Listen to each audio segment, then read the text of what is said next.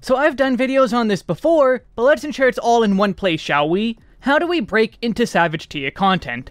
What prep is there to go into? Simple premise, and a lot of answers. This video is going to cover everything from unlocking a tier to getting groups. Let's get into things. If you like this video, please rate, comment, subscribe, and follow my other links down in the description. I stream very fun stuff sometimes on Twitch. First step before anything is unlocking Savage. The method is always the same, just some different NPCs. For example, we're in Endwalker and doing Pandemonium. The quest for starting both the normal and Savage modes are at Aporia and Labyrinthos. In Shadowbringers, it was the Crystarium and Mordsuk. In Stormblood, Relga's Reach. For Dawn Trail, I'm expecting Solution 9 to be our hub for the raid quests. Onto the quests themselves, before you can do Savage, you are required to do the normal modes. You must complete the full story of the tier you wish to do. Raids are always split into 3 tiers, released in patches 0.0, 0.2, and 0.4. The sub-patch can slightly differ. So Endwalker we have Asphodelos, Abyssos, and Anabasios. To do the Savage mode of each of these tiers, you must complete the full normal mode story of each. It doesn't matter if you do all 4 fights if you do not turn in the final quest in that part of the quest line. Make sure you fully finish the tier. Then a new quest should pop up nearby, assuming the Savage tier has been released. Savage modes do have a short delay of 2 weeks before being added now. This could be different for Dawn Trail or any future tiers, but if you're getting into a tier day 1, be ready to complete the normal mode quests and there be no Savage yet. Keep an eye on patch notes and trade info with players otherwise. The unlock for Savage is only ever a short cutscene, typically lore excuses for why these fights exist. Otherwise, instant unlock. Good luck. From here though, there's a lot more to do to prep. A lot of meta info involved such as rotation and gearing. Places like Icy Veins or the Balance Discord tend to be quick and up to date. I have no affiliation with any of these places and do not take responsibility for anything they do. That's just how it works in this community. The main things you want to be on the lookout for are up-to-date openers, rotations, and gear. Practice your rotations on striking dummies as much as you can, and perhaps even the current expansion's Stone, Sky, Sea. It's basically an in-game DPS test to see if you are doing enough damage for the content you're trying. For gear, what you're looking for in outside resources is mostly the melding. At the bare minimum, you're going to get a full set of whatever the new crafted gear is. So Anabasios dropped along with I-640 crafted gear.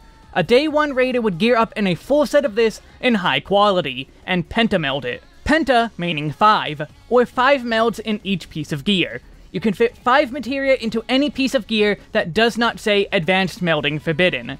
Overmelds are any melds past the visible slots.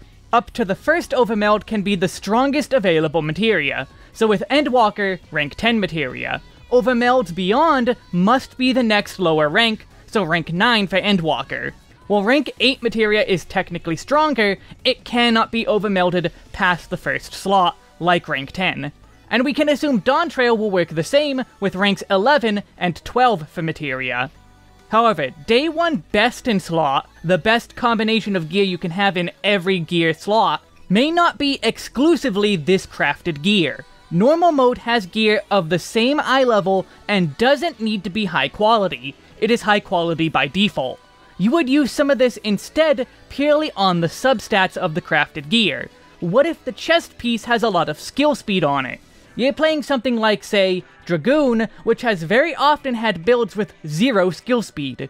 You would either need to do a specific higher speed build, if any viable ones exist at that speed, or use a different piece of gear.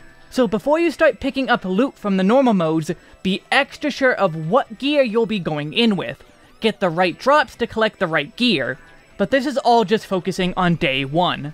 Also, when it comes to the cost of the gear, by the time the Savage tier releases, prices will plummet.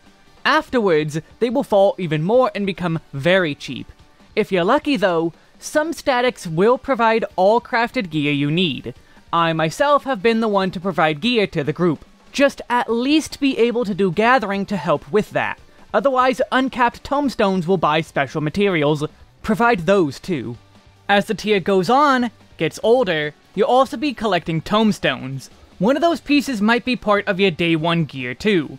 but you'll be working toward your final best in slot of all Savage and Tombstone gear, buying the pieces in that list. If you're getting in late, it's going to be okay if you're not getting full Pentamelded and going full Day 1 Bis.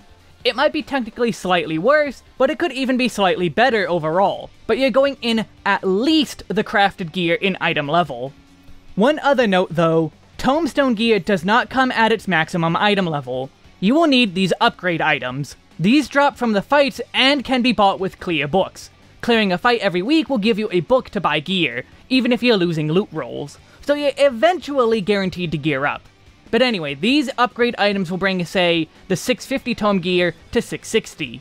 If you get into a tier an entire patch late, these upgraded items will become available for hunt currency. The Alliance raids will also allow you to buy these, so you have multiple ways of upgrading tome gear. You're still going to end up doing the fights in order, getting gear in order. That super specific min-max gear does give the group more leeway and all, but as long as you're at the item level of the crafted gear or above, it's fine. Just don't wear clearly bad pieces like skill speed on a job that hates skill speed. And if you do have crafted pieces, do pentameld it. With how hunting works these days, you can farm up tons of materia or buy it for very cheap. Hunters have been tanking prices for a while. The rest of your gear, fill every available slot. While you're at sites for your best in slot lists, you have two more things to buy. Check the best in slot list for a food too. Food not only is a DPS increase, but gives a good HP boost. Especially while people are still gearing, every little bit of HP matters. If you're not sure what the current food is without best in slot lists, you can check whatever the highest item level stuff on the market is, then pick the one that has the relevant stats, like crit and direct hit. We also have potions. Not the healing kind, but main stat potions. These are used in openers for a good increase in damage. In Endwalker, we worked our way up to grade 8 tinctures. However, Dawntrail is likely to be starting a new potion type. What is it called? Who knows? But be ready to ask around, or check the market board for whatever looks like it's new and being bought. Food, you always want this running. Again, bonus HP, that's big. You can also extend the timer of each food to 45 minutes per usage. This is done by using FC buffs, or the personal ones from squads. You can also stack the timer up to 2 uses of food, so with the buff that increases to 45 minutes, that's 90 minutes of food without needing to use another one. Though it's often safer to use just one if you're doing Party Finder. Potions though? Do not use these while learning a fight. You can go through potions really fast with using 1 per pull, and when clears are using 2, and sometimes even 3 per run, you're only popping these when you're getting close to clears. Or do, if you like burning a hole through your pocket. So we have the fights unlocked, we have gear and consumables, and hopefully you've gotten a grasp on your job. The kid gloves come off for Savage, but now it comes to actually doing the fights. We need to get people for doing the fights. You have a number of choices. The most basic and easiest to achieve one is Party Finder. Open it up, create a party for the fight you want to do, or join one you see that is at your prog point. Prog being progression, how far into a fight you are, or the act of seeing further into one. Progging in Party Finder can need multiple different parties to hit a clear.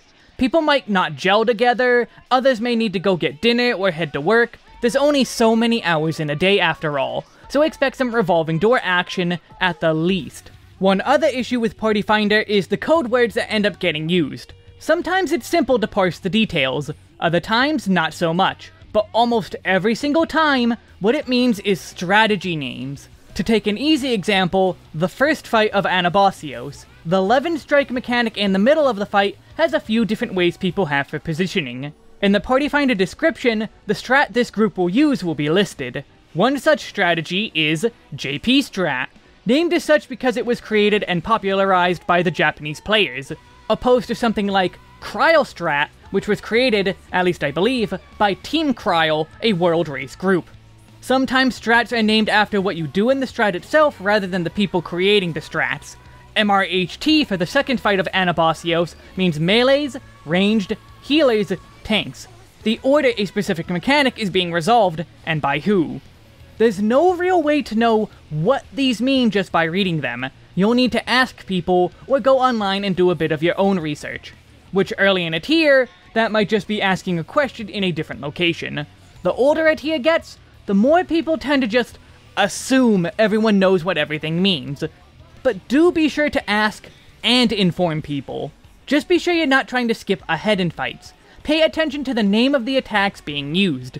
You reach 11 Strike, make sure you join 11 Strike or earlier parties until you can clear 11 Strike. While actively learning a tier, do your best to keep up with all the strategies people are using, even if you do not use them yourself. Party Finder is extremely fickle. They can decide to use a different strategy at random, even if it's a very, very bad one. You've been warned.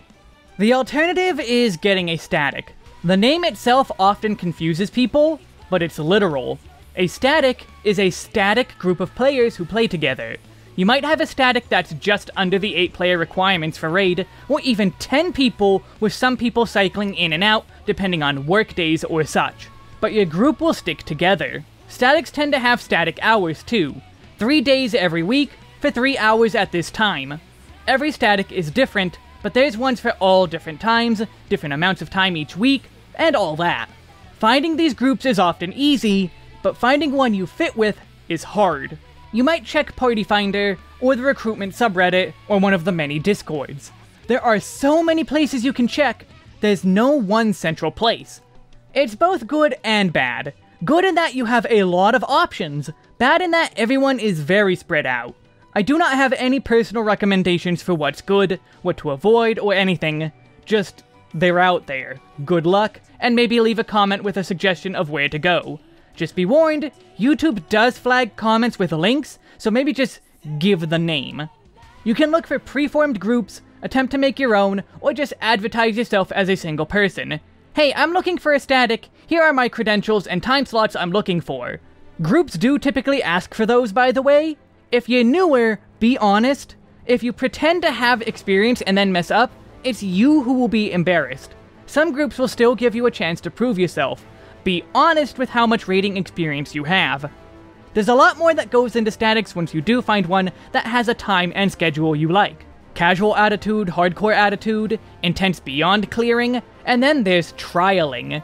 Trialing isn't doing trials, it's trialing you to see if you're a fit for the group.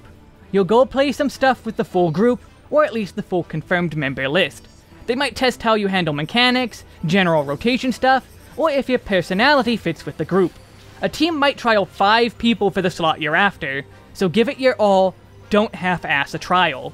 But assuming you get the spot, congrats! Now you have to get along with the group and perform well for the next however long you are with them. One final note is loot.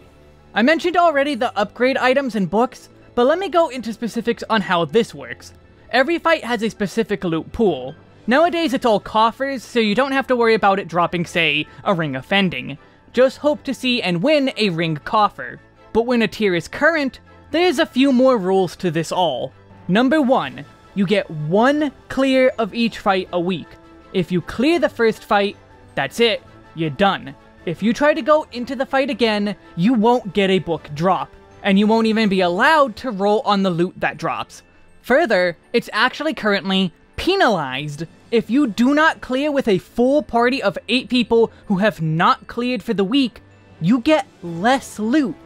So raiding alts are very much a thing. If you want to be in multiple groups, or just help a random group and not cost them loot, then you need to have a second character. On the bright side, technically, you are allowed to win every drop.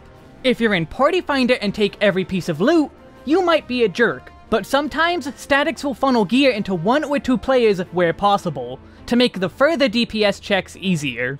Secondly, skipping ahead. Technically this is not possible. When a tier is current, you must clear the fights in order every single week. Unless of course you get an elevator. If you join a party for a fight beyond what you cleared, say joining the 3rd fight before clearing the 2nd, you will get a warning before going in. You will forfeit all loot from the skipped fights, and you will have been counted as clearing it. However, you will be able to freely queue for that fight you skipped to. So if your static is done with the first 2 fights, one person can get an elevator to the 3rd fight, then elevated the group themselves. But again, all books and loot are lost. You cannot go back and clear those fights for the week later. Wait for the weekly reset. Which, thirdly, I should mention, raiding is a weekly thing. Progress through a tier is reset weekly, making you re-clear each fight after every Tuesday reset. But that also means another chance at loot every week. Regardless of PF or static, this is a good thing for you all. More gear, easier to clear. That basically covers all there is to know with getting into Savage. You'll notice I didn't really go over how to do mechanics in Savage, because you already have that info. It's called Trials, Normal Mode Raids, and Extremes. The mechanics of, well, mechanics, don't change even with getting into Ultimate Raids. The number of times the game will expect you to die will go way up, but how you figure out mechanics is no different. But in the case of Savage, you do have study tools. The normal mode of the raid will highly resemble the Savage mode. People have talked to me saying that there's no real way to understand what's going on or how to figure out Savage. They were specifically talking about the first fight of Anabasios, and the majority of the mechanics of this fight are just the same as in normal mode. You just don't get markers and have to make some general assumptions, like 2 stack markers will usually mean light party stacking. There will be new stuff too that you just need to learn on the fly. Some stuff will be entirely different, others functionally the same, but the point is, a solid understanding of mechanics in general is what you want. There will be some revelations and additions that shore up your mechanics, but you don't have to go in without a solid base. People meme on the easier content a lot, but the same mechanics in those apply to Savage. All those same mechanics are in Savage. Knowing those, you'll be able to recognize when something actually is new or different. And some stuff, well, you just have to experience it for yourself to truly understand. Is it easy? No, but keep an open mind and you'll do just fine. Savage is a step up, but just go in with an open mind and you'll be fine. Be willing to put in all the effort you can. The more you're willing to put in, the more you'll get out of it. If you have any other advice for people trying to get into Savage, go for it. Comments are there to be read when they're civil. I hope what I've laid out is enough for those who haven't known how to start. This, quite literally, is how to start, and way more beyond that. Again, please leave likes, comments, and all that. Take care, and may the power of Anne Nidhogg lay waste to your enemies.